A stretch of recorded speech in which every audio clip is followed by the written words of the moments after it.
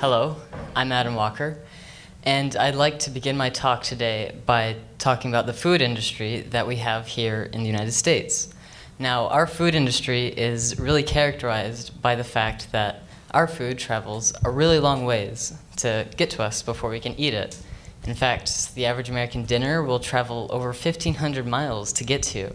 And that's a really big distance that transcends mountains and international borders and oceans. And this distance builds a lack of knowledge because when you're far away from something, you don't really know a lot about it. And this lack of knowledge begins to narrow our minds. And when our minds are narrowed, they form habits, especially when we're really young, because that's when most habits form, below the age of 5.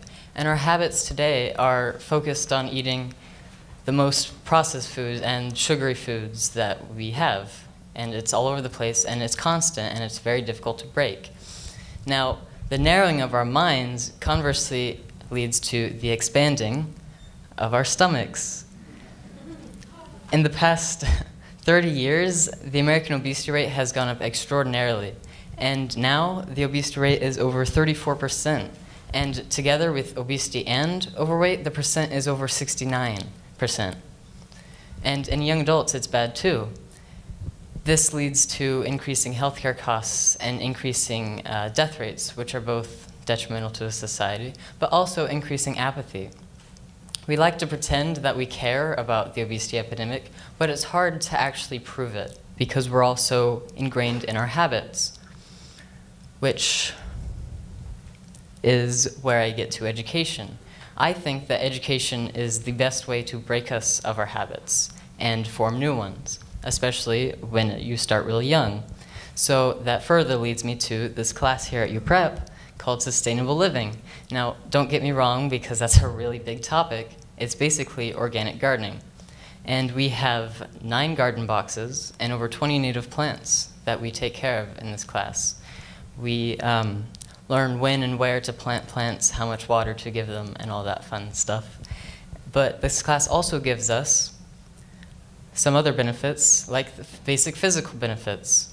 The food is local. It's at our school. It's pretty local. It's right there. It's vegetables. We're growing a lot of fruits and vegetables. We're not growing, sugar, hamburgers, things like that. We're growing healthy food.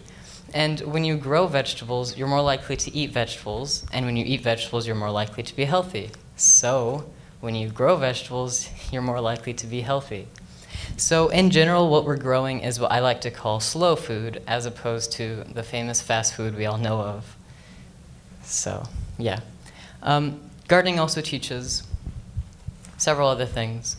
Independence, teamwork, and responsibility. Independence and teamwork are 2 sides of the same coin, because we work on our own to work in our area, on our plants, and make it really nice, and it's up to us to keep them up. But it's also the teamwork, the team effort of everyone in the class to keep the garden looking really nice. And responsibility is also really emphasized in this class, because when you're taking care of a plant, when that plant dies, that plant is dead, and that's it. And I think that that could be a really sobering or eye-opening experience for a student to realize that they have that much influence, and sometimes they have to take responsibility for what they want to do. There's several types of growth that take place in this class. The main one, the obvious one, is the plant growth. The plant grows from a little seed up to a big plant.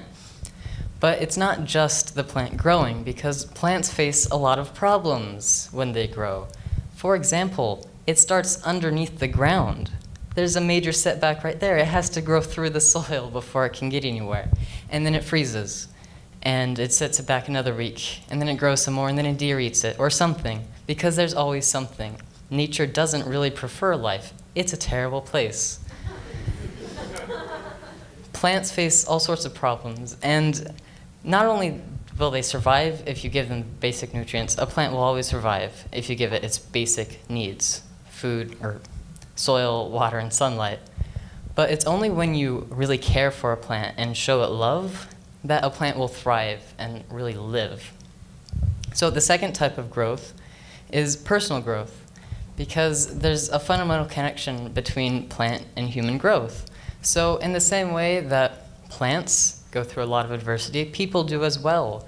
And it starts in school. because there's a lot of bad things that happen in school. There's all sorts of things. There's cliques, boyfriends, girlfriends, ex-boyfriends, ex-girlfriends, tests, ACT, PSAT, SAT, AP, GPAs, colleges. There's a lot of setbacks in school. And when a student gardens, they can see this, that they're not the only ones going through problems. Even the smallest plants that we take for granted every day go through immense difficulties just to live life. And I think that a student can really see that and respond to that. And furthermore, just like a plant will survive if you give it its basic nutrients, so will a person. If you give a person food, water, and facilities, they'll survive. But it's only when a person cares for or is cared for, or loves or is loved, that they really experience life and thrive. And then the third level of growth is community growth. Because we all know when one person is happy, the people around them are happy and healthy, and the people around them, and the school, the city, the state, the country, the world.